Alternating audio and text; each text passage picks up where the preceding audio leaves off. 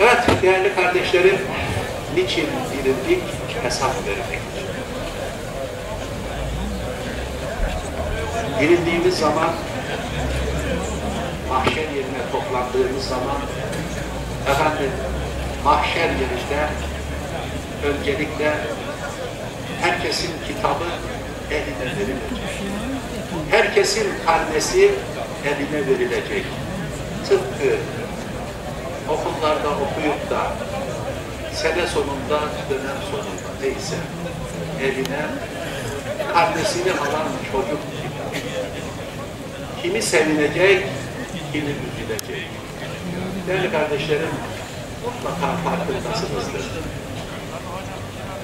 Dönem sonunda veyahut da sene sonunda karneler dağıtılırken bir okulun bahçesinde, bir okulun kenarında şöyle bir bakınız öğrenciler ne halde? Eğer karnesini şöyle sallayarak diyorsa, o çocuk sevinçle diyorsa karnesi güzel. Ama karnesini çantaya sokmuş, karnesini koltuğunun altına sıkıştırmış ise o çocuğun karnesi bozulmuş. Zayıfı çoktur, zayıfı var. Annesinin içinde babasından beliyle geri gelmiş bir koltuğundan çocuğunun kırık noktalarından dolayı çocuğuna şiddetle yaklaşıyor. Antiparantez, bir ara cümle soruyor. Evet, değerli kardeşlerim, mahşer günü ikra kitap. Kefa bi nefsike yevme aleyke hasib. Oku kitabını, bugün sana hesap görücü olarak bu kitap yeter denildiği zaman. Kimisi kitabını sağından, kimisi solundan aldığı zaman. Sağından kitabını alanlar, amel defterini alanlar, sevindiği, neşelendiği, solundan alanlar ise hüsrana düştüğü zaman. Allah bize merhamet etsin inşallah. İbadetlerimize güvenmeyelim değerli kardeşlerim. İbadet edelim. Çünkü biz kuluz, kulluk görevini yapalım. Ama biz ibadetimize güvenerek bu dünyaya gittik. Allah'ın merhametine sığınalım inşallah. Allah'ın merhameti inşallah bizimle beraber olur. Allah'ın merhameti bizi kurtaracaktır. Allah Resulü böyle bir günü Hazreti Ayşe validemiz soruyor mahşeri. Allah Resulü de anlatıyor. Sonra Hazreti Ayşe tereddüte düşüyor. Üzülüyor, korkuyor, çekiniyor, ne diyor ki? Ya Resulallah, o gün eşim Ayşe var der de bana sahip çıkar mısın ya Resulallah? Allah Resulü'nün cevabına lütfen dikkat. Ne diyor Allah Resulü? 3 yerde seni hatırlayamam ya Ayşe, başının çaresine bak. Şimdi oraya bir nokta koyalım. Bugün bazı insanlar etrafındaki insanlara neler diyor onu da sizin idrakinize havale ediyor. Bir peygamber eşiyle ilgilenemiyor. 3 yerde başının çaresine bak diyorsa hepsinde kim ilgilenecek? O 3 yer nedir? Defterlerin uçuştuğu yerler seninle ilgilenemem ya Ayşe. Neden ilgilenemez? Değerli kardeşlerim, sadece bizler sorulmayacağız. Allah'ın Resulleri, peygamberleri de sorulacak. Onlara ne sorulur ki? Görevinizi ifa ettiniz, verdiğim görevi yerine getirdiniz, İslam'ı tebliğ ettiniz mi diye soracak. Değerli kardeşlerim, demek ki peygamberler de sorulacak. Peygamberlere de sorulacak. Hiç kimse müstesna değil. Efendim, hiç kimse istisna edilmemiştir. Kimilerinin kendisine vazife çıkarmasına bakmayın. Gülüp de geçin. Herkes sorulacak. Mizanda sevabın, günahın tartıldığı zaman seni hatırlayamam, başının çaresine bak. Sırattan geçerken seninle ilgilenemem ya Ayşe, başının çaresine bak. Değerli kardeşlerim, oralar öyle bir manzara işte. Oralar öyle bir mekan işte. Evet, neye güveneceğiz? Her şeyden önce İslam'ı yaşamaya çalışacağız. Ayet ve hadisi şeriflerin doğrultusunda bir hayat sürmeye gayret sarf edeceğiz. Evet değerli kardeşlerim, bir kısım hüküm verilecek. Cennetlikler cennete, cehennemlikler cehenneme sürüklenecek. Fakat aradan birileri arasında kalacak. Onlara denilecek ki arkadaşlar yukarıda yerimiz var. Niçin buradasınız? Yukarıda yerimiz var. Hocam yukarı yönlendirelim arkadaşlar. Yukarıda yolu takip edelim. Ve ondan sonra gidecekler de çaresiz.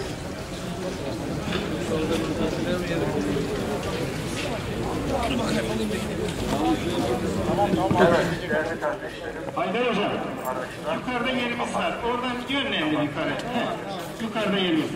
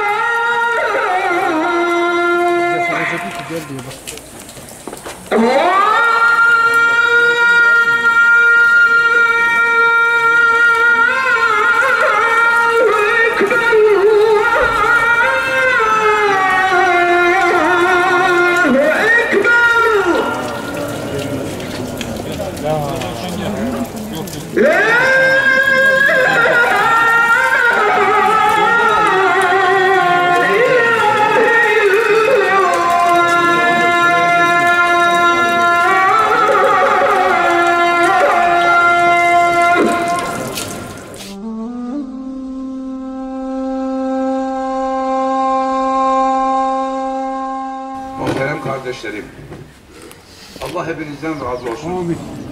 El hükmü lillah. Hüküm Allah'ındır. Biz Allah'ın kullarıyız. Neticede yaratan Allah, kendisine döndüren de yine Allah. Vesileyle beraber uzaktan yakından zahmet ettiniz, buraya kadar geldiniz. Bu cemaat bize gösteriyor ki bu topraklar mümbit topraklar. Buralarda güzel sebze meyve yetiştiği kadar alimler de yetişiyor. Şu gördüğünüz kabristanlıkta Murat Köse gibi hocalar, halen hayatta olan Mustafa Tütüncü gibi hocalar, daha nice ilahiyatçı kardeşlerimiz bu topraklarda neşv-i nema buluyor. Allah onların sayılarını artırsın. Amin. Muhterem kardeşlerim, burada söz bana düşmezdi ama burada çok valilerim var, beni bağışlasınlar. İl müftülerim, emekli müftülerim var. Çok çalışan meslektaşlarım var, imam kardeşlerimiz var. Hatta şu kadar söyleyeyim, Samsun, Ordu, Bulancak, Giresun, Trabzon, hatta ileriden belki Rize'ye kadar her yerden gelen cemaatimiz var. Allah hepsinden razı olsun. Allah attıkları her adıma mükafat ihsan eylesin. Biz şimdi sözü fazla uzatmadan bu Ömer Tütüncü kimdir? Kısaca ona bir bakalım. Ömer Tütüncü 1954 yılında bu Karaman köyünde dünyaya gelmiştir. İlkokulu burada bitirmiş. İmam Hatip Lisesi'ni Trabzon İmam Hatip'te başlamış olmakla birlikte Samsun'da yatılı olarak bitirmiş. Kısa bir sürede İmam Hatip olarak Sürmene'nin Yeniay beldesinde imamlık yapmış. Daha sonra Erzurum Yüksek İslam Enstitüsü'nü bitirmek suretiyle Kars'ın Göle müftülüğüne atanmış. Daha sonra ihtisas kursu için İstanbul Haseki Eğitim Merkezi'ne varmış ve orayı başarıyla tamamlamış. Bir süre yurt dışında Berlin'de görev yapmış. Daha sonra sırasıyla Ordu Gülyalı, Giresun Bulancak ve Trabzon Beşi kdüzü Müftülüklerinde bulunmuş. Beşi kdüzü Müftüsü iken yakalanmış olduğu bu amansız hastalık sonucu rahmeti rahmana kavuşmuştur. Allah kendisine rahmet eylesin. Geride kalanlarına sabırlar ihsan eylesin. Muhterem kardeşlerim, bu merhum ve mevkur el-muhtar ila rahmeti rabbihil gafur olan Ömer kardeşimizi hali hayatında, kemali sıhhatinde nasıl bilir, nice şahitlik edersiniz, mümin ve muvahhid olduğuna şahit misiniz? Tekrar şahit misiniz? Tekrar şahit misiniz? Kendisinden razı mısınız? Tekrar razı mısınız? Tekrar razı mısınız? Ahirete müteallik olan hak ve hukukunuzu kendisine herhangi bir ücret karşılığı beklemeksizin helal ettiniz. Tekrar helal ettiniz. Tekrar helal ettiniz. Ben razıyım, ben hakkımı helal ettim diyen siz cemaatimizden de Cenab-ı Hak razı olsun inşallah. Şimdi hep birlikte niyet ediyoruz.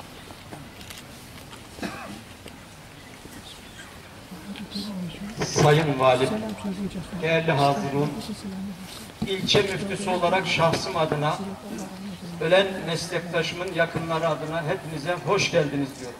Allah sizlerden razı olsun. Allah sizin de geçmişlerinize rahmetiyle muamele eylesin. Evet, burada son vazifemizi yaptık. Biraz sonra kabre defnedeceğiz. Cenab-ı Allah hepimize bu hadiseden ibret almayı nasip eylesin. Uzaktan yakından teşrif eden, uzaktan özellikle gelen kardeşlerimiz için bu Kur'an kursumuzun altında bir ikramımız olacak. Yemeden geçmezlerse memnun olduk. Evet, özellikle daire amirlerimiz, Sayın Valimiz dahil. Amin. Euzubillahimineşşeytanirracim. Bismillahirrahmanirrahim. Amin. Elhamdülillahi Rabbil alemin. Vel âkıbetü lil muttaqin. Vessalatu vesselamu ala Rasulina Muhammedin ve ala alihi ve sahbihi ecmaîn. Allahümme ya Rabbena tekabbel minna inneke entessemî'l alîm. Ve tüb aleyna ya Mevlana inneke entettevvâbur rahîm. Ve ehdina ve veffikna ve ilel hakkı ve ilâ tarîkil müstakîm. Ve afu anna ya Kerim. Ve afu anna ya Rahim. وَاغْفِرْ لَنَا ذُنُوبَنَا بِفَضْلِكَ وَجُودِكَ وَكَرَمِكَ يَا أَكْرَمَ الْأَكْرَمِينَ وَيَا أَرْحَمَ الرَّاحِمِينَ اللهم شرفنا بشرافة القرآن وكرمنا بكرامة القرآن وألبسنا بخلعة القرآن وأدخلنا الجنة بشفاعة القرآن يا إله العالمين. şurada toplandık, sana el açtık, dua ediyoruz. Dualarımızı kabul eyle. Okunan hatmi şerifleri, okunan sure-i celileleri, yapılan hayır ve hasenatları dergâh-ı ruhiyetinde kabul eyle. Bunlardan hasıl olan sevabı evvela iki cihan serveri Hazreti Muhammed Aleyhisselatü Vesselam'ın Ravza-i mübarekelerine tarafımızdan acizane fakirane ehleyledik, vasıl eyle. Ruhu Resulullah şu toplantımızdan haberdar eyle. Şefaatlerini üzerimizden eksik etme. İndi Resulullah'ta makbuliyet ve mahbubiyet müyesser eyle. Alemi dünyada kabirlerini ziyaret ile, alemi ahirette şefaatleriyle cümlemize ikram eyle. Amin diyen şu cemaatimizin ahirete intikal edenlerin ruhlarına da hediyeledik, vasıl eyle. Amin. Hususen şurada yatan, biraz sonra kabre girecek olan kardeşimizin, meslektaşımızın da ruhuna hediyeledik, vasıl eyle. Sen affetmeyi seversin. Bizlerin günahını affeyle. Ölen kardeşimizin günahını affeyle. Kabrini cennet bahçesinden bir bahçe eyle. Sorgu sualde dili tutanlardan eyleme. Sırattan yıldırım gibi geçmeyi nasip eyle. Cennete girmeyi nasip eyle. Cemalullah'ı görmeyi nasip eyle. Amin diyen şu cemaatimizin yakınlarından kabir azabı çekenler varsa veyahut da şu önümüzdeki kabirde yatanlardan kabir azabı çekenler varsa ya Rab, kabirlerini pür nur eyle, azaplarını ref eyle, son nefesimizde bize de iman ile çene kapamayı nasip eyle, hastalarımıza şifa, dertlerimize deva, borçlarımıza edalar nasip eyle. Milletimizi, memleketimizi görünür, görünmez kazalardan, belalardan, afatlardan muhafaza eyle. Amin. Geride kalanlara sabrı cemiller ihsan eyle. Amin. İman ile yaşamayı, iman ile çene kapamayı cümlemize nasip eyle. Es-salatu vesselamu aleyke ya Resulallah. Es-salatu vesselamu aleyke ya Habiballah. Es-salatu vesselamu aleyke ya seyyidel evveline vel ahirin. Velhamdülillahi Rabbil alemin. Fatiha.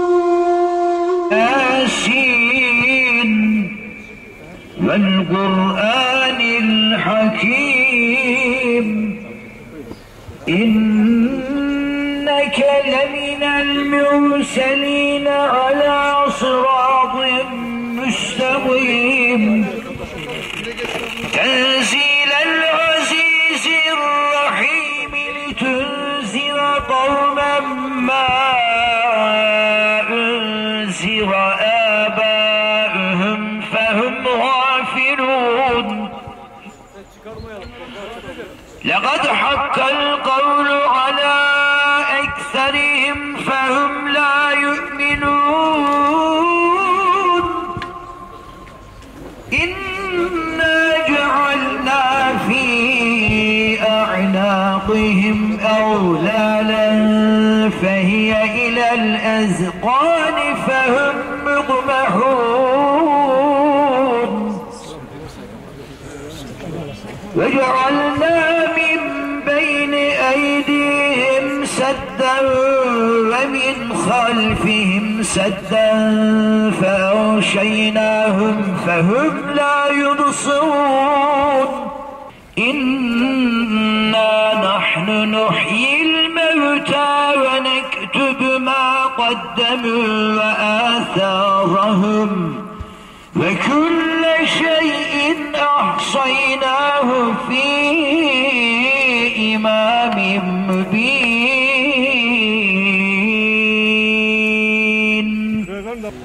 وجاء من أقصى المدينة رجل يسعى قال يا قوم اتبعوا المرسلين اتبعوا من لا يسألكم أجرا وهم مهتدون. بسم الله الرحمن الرحيم. وما أنزلنا على قومه من بعده من جند من السماء وما كنا منزلين إن كانت إلا صيحة واحدة فإذا هم خامدون. وآية لهم أنا حملنا ذريتهم في الفلك المشحون وخلقنا لهم من مثله ما يركبون وإن نشأ نغرقهم فلا صريخ لهم ولا هم ينقذون إلا رحمة منا ومتاعا إلى حين.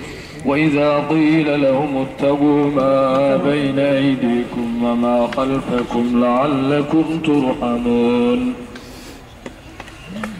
وإذا قيل لهم أنفقوا مما رزقكم الله قال الذين كفروا للذين آمنوا أنطعم من لو يشاء الله أطعمه إن أنتم إلا في ضلال مبين.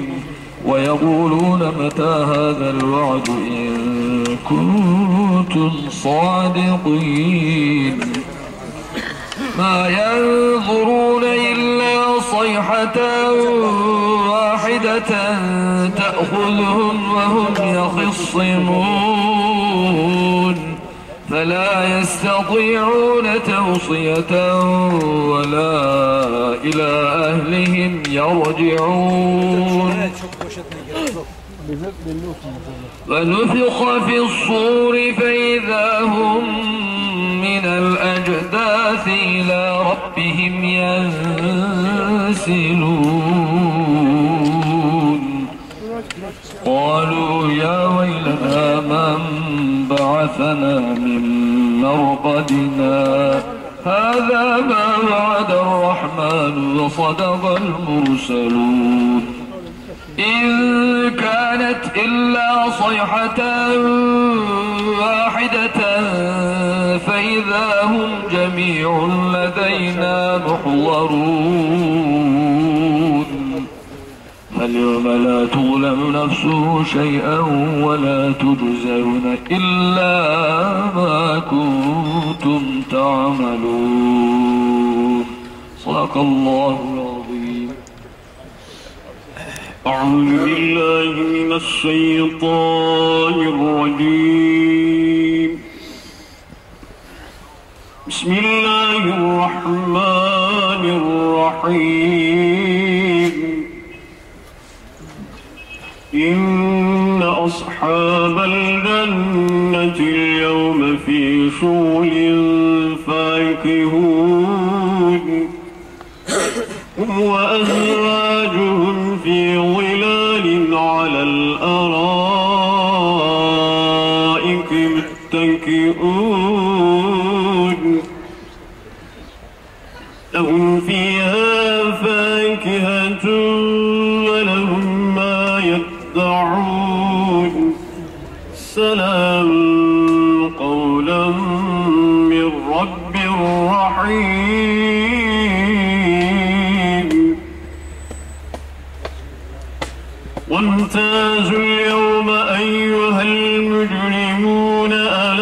أعهد إليكم يا بني آدم ألا تعبدوا الشيطان إنه لكم عدو مبين وأن اعبدوني هذا صراط مستقيم برحمتك يا أرحم الراحمين برحمتك يا أرحم الراحمين برحمتك يا أرحم الراحمين ارحمنا يا رب العالمين. İlahi ya Rabbi, kıldığımız cenaze namazını, okunan Kur'an-ı Kerimleri, yapılan hatm-ı şerifleri, tevhid hatimlerini, Kur'an-ı Kerim hatimlerine yapılan duaları, hayr-ı hasenati, mal kusur, mecdi uluhiyetinde kabullerin en güzeliyle makbul eyle ya Rabbi. Hususi ve umumi şefaatlerine merhumi cümlemizi nail eyle. Bu hediye ve hibelerimizden hasıl olan sevabı bil cümle Peygamber Efendilerimizin ruhu şeriflerine hediye eyledik, vasil eyle. Yüzünde akan Müslüman kanlarının durmasını nasip eyle ya Rabbi. Ya İlahel Alemin, bizim yaptıklarımıza bakarak değil, lütfunla, kereminle bizlere muamele eyle ya Rabbi. Dinimizi, devletimizi, milletimizi, memleketimizi, ordumuzu, yurdumuzu her türlü belalardan muhafaza eyle ya Rabbi. Memleketimizi yıkmak, yok etmek isteyenlere fırsat verme ya Rabbi. Birliğimizi, beraberliğimizi daim eyle ya Rabbi. Dualarımızı güzel isimlerin hürmetine makbul eyle. Nebiler Nebisi Hazreti Muhammed Mustafa hürmetine kabul eyle. Seherde kalkıp teheccüde seccadelerini gözyaşıyla ıslatan aşıklar hürmetine dualarımızı kabul eyle. Okunan Kur'an-ı Kerimler hürmetine dualarımızı kabul eyle. Dualarımızın kabulü için merhum Ömer hocamızın ruhu için, Allah-u Teala'nın rızayı şerifi için, cümle ümmeti Muhammed'in sıhhat ve selameti için rızaen lillahi Teala'l-Fatiha. Değerli misafirlerimiz, Trabzon Müftülüğü, Akçabat Müftülüğü ve merhumun yakınları olarak hepinize canı gönülden teşekkür ediyoruz. Allah hepinizden razı olsun. Rabbim de sizleri acı ve tatlı günlerinize yalnız bırakmasın. Ayrıca Beşi kdüzü Merkez Eski Cami'den de akşam namazının peşinde Kur'an-ı Kerimler okunacak. Oradaki kardeşlerimiz de Kur'an-ı Kerimlere katılabilirler. Misafirlerimizden rica ediyoruz. Ne olur ikramımızı, küçük dahi olsa bir ikramımızı almadan ayrılmayalım. Özellikle dışından gelen misafirlerimiz, Allah hepinizden razı olsun. Sağ olun, var olun.